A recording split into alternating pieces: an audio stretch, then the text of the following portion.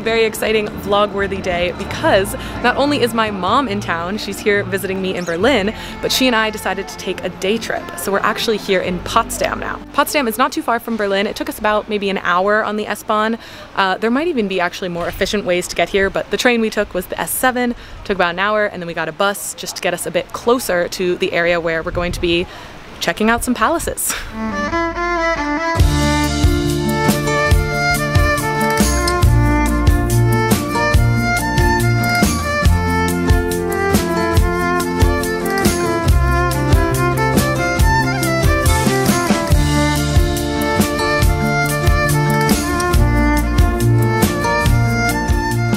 We had a nice little lunch and now we're arriving here at Sanssouci, which is essentially, I would say, the main thing that people come here to see in Potsdam. And I've been to Potsdam once before, but I didn't actually go inside. So this time we've made sure to get tickets ahead of time.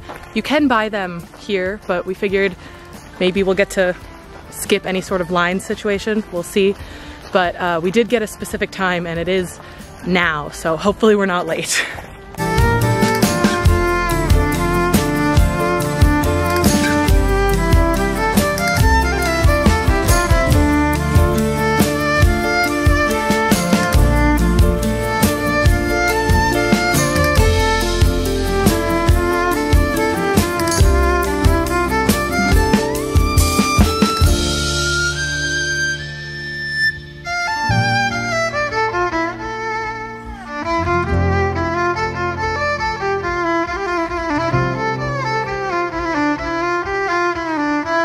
We just finished up touring the inside of Sanssouci Palace. It took us just under an hour. There are 12 rooms and it's an audio guide, so you hear a little bit of the history and why each room is decorated the way that it is. If you're gonna come here, I highly recommend booking your ticket online. We did, not knowing that it was maybe gonna be necessary. We kind of just thought, might as well.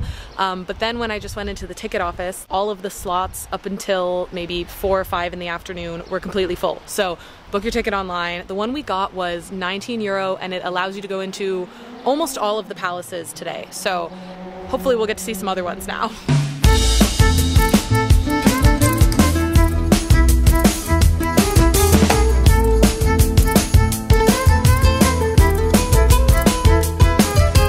While I'm here, I wanted to give you a little bit of the history of Potsdam and also explain some of the significance of all the things that I'm showing you. So Potsdam is a city, it's not a town, and it's the capital of Brandenburg, which is the state just next to Berlin. So we're not actually in Berlin, even though it's a very easy train ride to get here from the capital of Germany. Probably the most famous thing to see here in Potsdam is Sanssouci Palace, which is right over there. It was built by Prussian King Frederick the Great in the mid-1700s in a shockingly fast 2 years. That's all it took to build whole palace. The name Sanssouci is French. It means without a care or without a worry, and it references the fact that this palace was his summer home. So he came here just to relax and read and make art and not really do too much hard work, I get the sense. There is definitely a strong French connection here, not just because the name Sanssouci is French, but also because in a lot of ways this was considered sort of Germany's response to Versailles. So it is definitely smaller, it's certainly not as famous, but you can see a connection here that's really interesting and of course really beautiful.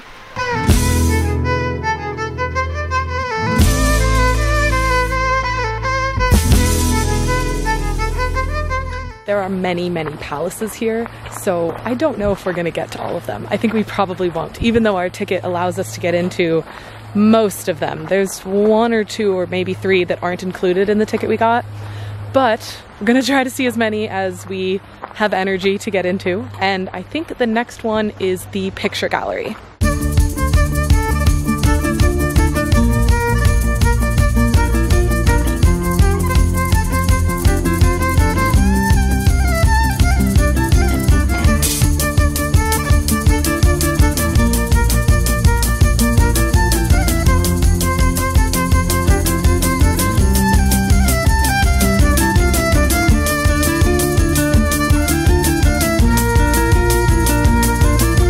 Right now we are walking past the Chinese house, which is one of the many palaces here, and it's so beautiful, but unfortunately we can't go inside because it's closed at the moment.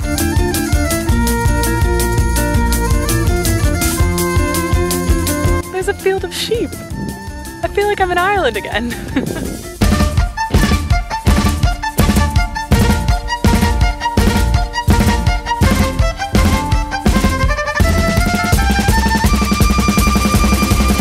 We've arrived here at the new palace, which we've decided is gonna be our last stop of the day, not because we've seen everything, but because we're just too tired to keep visiting palaces. Still, I feel pretty good about 3. That's not a bad amount of palaces to see in one day. Like Sanssouci, the new palace was built by Frederick the Great, but this one was built at the end of the 7 Years' War to commemorate Prussia's success.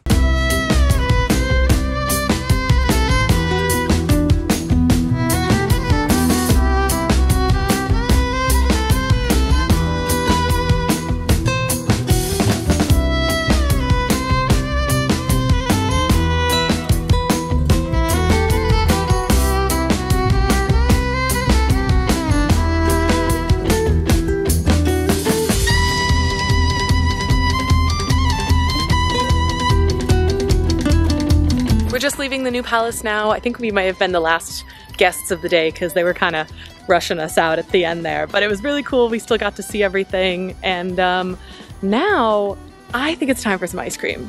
So I'm hoping we can track some down.